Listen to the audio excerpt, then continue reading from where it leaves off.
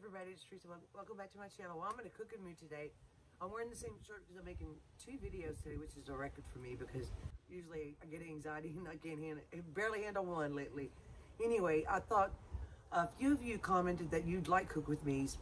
Tonight I want to make, I've been trying to think of ways to stretch meat. You know, like there's a lot of cuisines that do that. And ours is one of them with rice. But I've been hungry for meatballs and gravy. I have an old video of southern meatball stew. I'm not quite sure what this was going to be yet, but I thought I'd turn the camera on and we could cook together and just hopefully come up with a great dish. So let's get started. Okay, y'all have seen me make meatballs several times. Now this is a little less than 2 pounds. It's probably about 1.5 pounds. I have my seasonings in here: salt, pepper, garlic powder, onion powder. And I bought some granulated onion, and I think I like it better. And 1 egg. And I want to make sure that they stay together. And this is sauteed onion, jalapeno, and a little garlic. Not much, just a little bit. You want to let it cool off, just a pinch. But this is a secret to have juicy meatballs. This ground beef is ground sirloin. It's 90-10. It's my favorite blend. I also like 85-15, but 90-10 is really my favorite. It's got just a little bit of fat in it. I'm going to put this on my mixer to mix it. And then we'll measure out the meatballs with a cookie scoop. So I'm going to mix this up, and I'll be right back. Okay, I mixed them. And I forgot to say the most important ingredient is Worcestershire sauce. That's what I always put in my meatballs. But this is what it looks like. And I'm going to use this little scooper. And see how, hopefully, they stay together. This is also a good way, if you want to freeze meatballs, you just put them on your sheet pan, and when they get frozen, just put them in a Ziploc bag, and then you have your own homemade meatballs. And these are pretty basic, so you could probably use them in whatever kind of dish you want. Well, not whatever, any kind, but you could make spaghetti with them, or...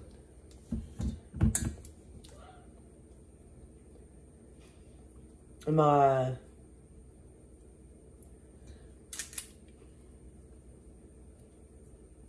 not shaping them perfectly. You can make bigger ones if you want to. Mine won't be all the same size. So I'm going to continue doing this, and then we'll get started cooking. Okay, I put a little canola oil in here because sometimes it sticks. And I'll have to dump some of this oil out. But here's the meatballs I made. I'm going to add a little extra ingredients to stretch it even further. But I'm going to start browning these. I'm going to put it on medium-high.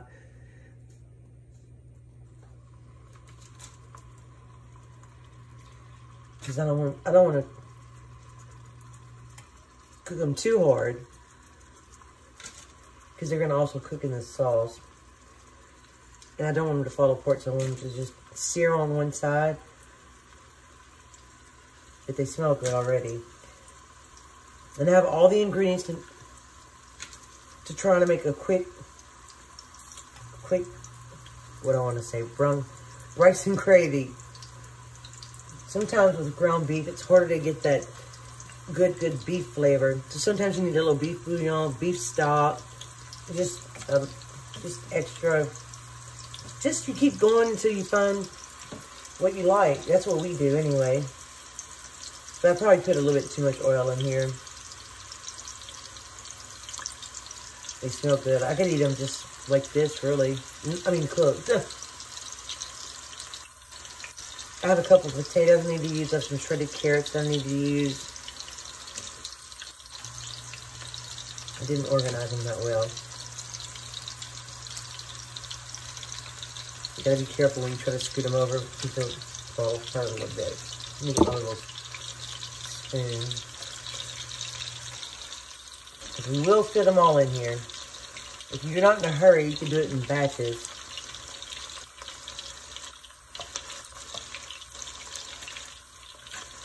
I haven't made this in so long. And it's fun to make. Ella's not, she doesn't love meatballs, but she will eat them, especially if they have spaghetti sauce on them. So I'm going to cook these and let them sear on one side. In the meantime, I'm going to slice the potato. I'm going to do it thin so it cooks really quickly. So I'll be back when I'm ready to turn these over. Remember, don't cook it on too high, or they'll burn on the outside and be raw on the inside. Okay, I'm sorry.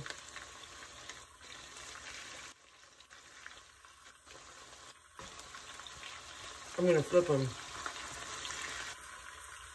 I'm eating a raw potato. I apologize. I don't usually do that, but I wanted to taste it. It's a different kind than I normally use.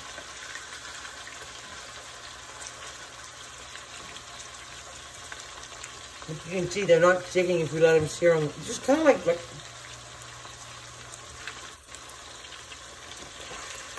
chicken is the same way. Once it's seared, it comes up a lot easier.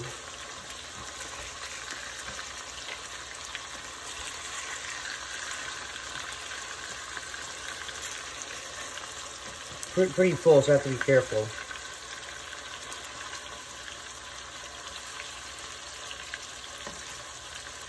You can use tongs if you want to. I like this little spoon, kind of. I hope you can see the pot really well. See how they're turning brown.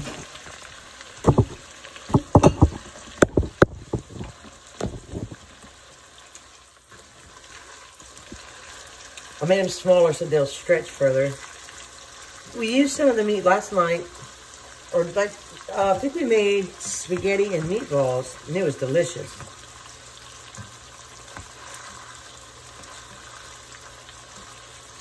Okay.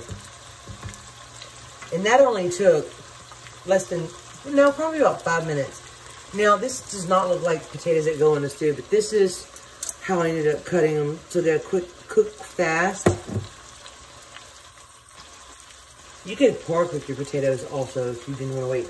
And I have these I need to use. I usually like to use these in Chinese food. But I'm going to use some onion, celery, garlic. Anyway, I'll show you. But they just need a couple more minutes, and then I'm going to pull them out. So we're pulling the meatballs out now. And I turn my fire off because I don't want to burn my drippings. Because it will leave you a little bit of flavor if you have some drippings. My meatballs are falling apart a little bit. That's probably because I put them together really quickly.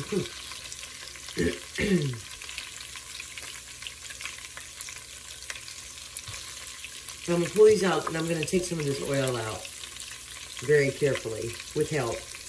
And then I'll be back. Some of the meat stuck right here, and we poured all the, you can put olive oil if you want to, or none, basically. But I'm going to try to deglaze the pan with onions, celery, and I'm going to add just a tiny bit of this oil back in, because it's got the flavor.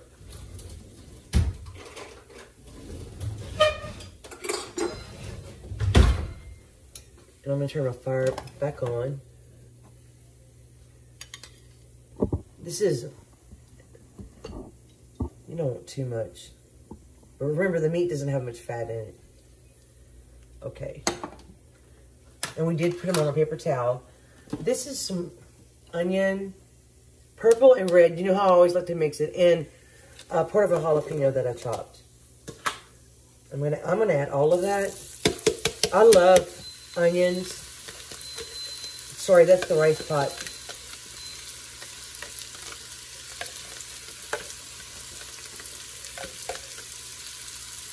And I just love to cook with jalapenos. I just like the flavor they add. And you take the seeds and the stems out, they're not really spicy. I'm going to add a little bit of frozen celery. We freeze this because we don't use it as often. But I like to put it in certain gravies. So let's see if we can scrape the pan. I might have too high. Yeah, I love adding a lot of onion. I love onion. And the longer you cook onions and you caramelize, the more flavor they have, in my opinion. So you get a little sweet. I like to mix the red with the yellow. Just adds a little sweetness. It's good. It's a good balance. I'm just going to scrape it. It's coming right up, which is awesome. I'm so happy about that. And then my fire, I don't want to turn it too high. It'll burn my drippings. Next, I'm going to, you could skip these. These are going to get a little mushy, but I don't mind. It's going to add just a little hint of flavor, a little sweetness. It's kind of like clean out your refrigerator too. I don't usually put these, to be honest with you, but I kind of need to use them. Stir that. Now you have two options here. You could sprinkle, well, probably have a little bit more oil. Sprinkle a little flour, cook your flour, and then add your beef stock, and it would thicken it up. It'd be a thick sauce. Sometimes, if I'm cooking potatoes, I like to cook it in a thinner sauce because I'm always in a hurry and I'm prone to make it stick or burn it. So I'm kind of not sure what I want to do at the moment. I forgot garlic. Most important thing. In this house, so garlic, always chop in advance. And we like a lot of garlic. It's not, you can add as much as you like. We just like a lot. I'm just give that a stir. This smells wonderful already. It's going to be delicious, I can tell. Is the flour right now, or? All right. So we're gonna thicken it later. I'm going to add, I forgot what my next tomato paste. This is optional. I don't think tomato paste goes in everything. It does add a little richness, but I like to add my tomato paste while I'm cooking the onions. I kind of like to cook it down a little bit, brown a little bit. Take that raw flavor out. But this is something I do that I used to not do, but that's kind of, Ella taught me that, to be honest with you. She just loves it. And it does add some good flavor. Now you can cook these longer if you want to. You can really get them caramelized. If you're not in a hurry, you can really take your time. The important thing is you keep stirring and keep stirring. And you can't do it on a high heat.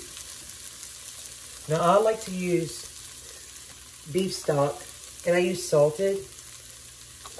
So I'm gonna turn my fire up a little bit before I add this. And you can even let the onions get a little sticky to the bottom before you add this. That also adds a little bit more flavor. And you know, everything I make usually requires a lot of gravy. And I'm pretty good at it, so I'm gonna add this. Well, it wasn't full, but it was almost full. Because I'm gonna be cooking this down a little bit. Now I'm gonna add my weird cut potatoes. Hopefully they cook fast. You could also add cut carrots if you wanted to. Potatoes also I know it's another carb, and a lot of people don't eat carbs. We don't eat a lot of carbs sometimes, and sometimes we do. It's really my fault. That's a lot of potatoes. You could eat just this. So I'm gonna bring this up to a boil and cook these until they get tender. That's why I cut them small. Anyway, I'm gonna add just a little bit of this also.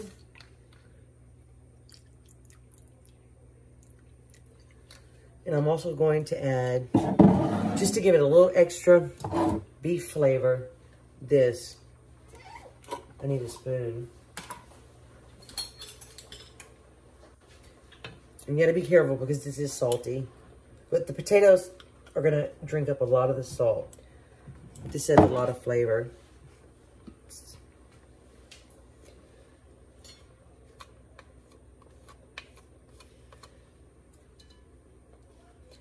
And we also, when we make a little stew or rice and gravy or whatever you want to call it, we like to add a little hot sauce. Louisiana hot sauce is our favorite. It adds a little tang. And it's not too hot, believe it or not. Sometimes, once I fix my plate and I have the rice, I even add more hot sauce. Depends on how late in the day it is. So now I'm going to put the lid on and bring it up to a boil. And if I need more beef stock, I'll add it. Or water. So that's it right now. We'll cook potatoes and then we'll put the meatballs in later. I have to add one more thing. My Cajun seasoning. I love this stuff. If I can get it out. There. You don't want too much. Just a little.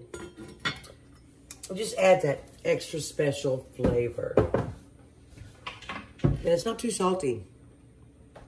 The potatoes are cooked and I took the lid off and I turned the fire down. And this burner, it's pretty hot.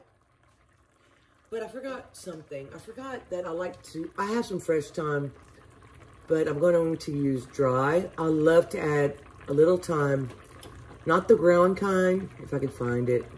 Sorry. Well, and parsley for sure. I do have fresh thyme.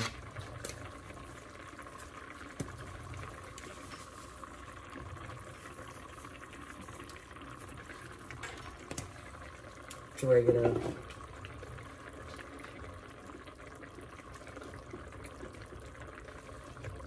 Well, you don't have to have it. We tasted it. It's really good. I'm going to put my meatballs back in. I'm probably going to turn it a little lower because the meatballs are cooked. And they did fall apart a little bit, but let me tell you, we tasted them and they're delicious. This gravy's delicious. Now, you could leave it thin if you wanted. Or you could thicken it with a little cornstarch slurry. I'm going to see how it looks once I add the meat back in. I think these are the tiniest meatballs I've ever made. And I think tonight we're going to have a side of canned peas. You don't really have to have anything, but here's the time. My husband found it for me. Thank you, husband. I just put a little bit in my hand and rub it in there. It just adds a lot of flavor. But it's not too strong. And it's totally optional. I'm just going to grab the meatballs with my hand.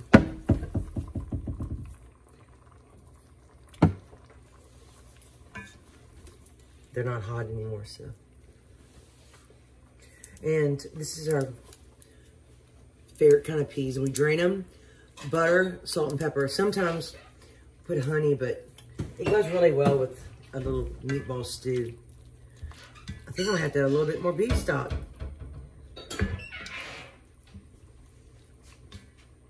Like I said, because we like a lot of gravy. And I'm so excited because if you just have the right ingredients and even when you're in a hurry, you can make a delicious gravy. Like I said, I like a lot of gravy, so.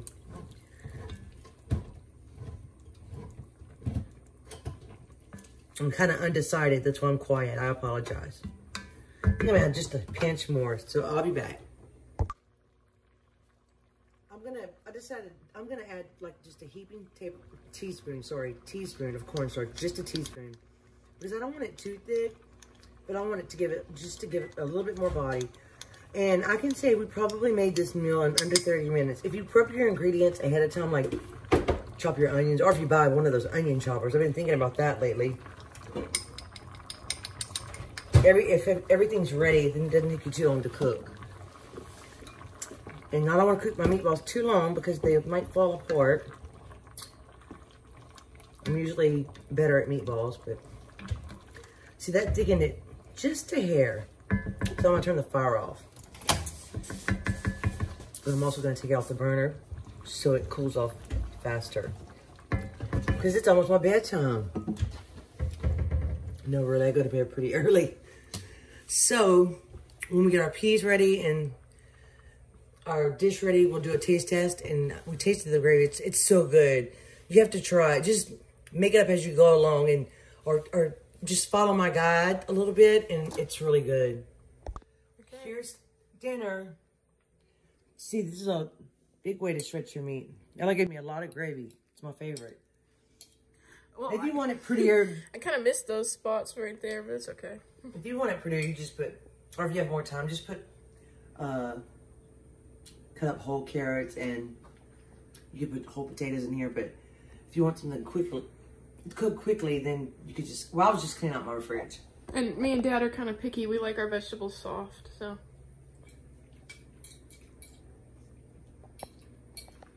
It's so good. And the meatballs or that sauteed onion and garlic in there, it just,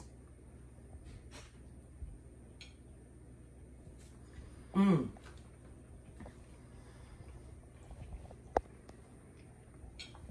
very pleased that I got this amount of flavor in such a short period of time. So I hope you enjoyed this cook with me. Hope you give a meatball stew a try. Thank you so much for watching, and let me know if you like the video, and I'll keep doing more cook with me's. But thank you so much for watching, and I will see you soon. Bye. Bye.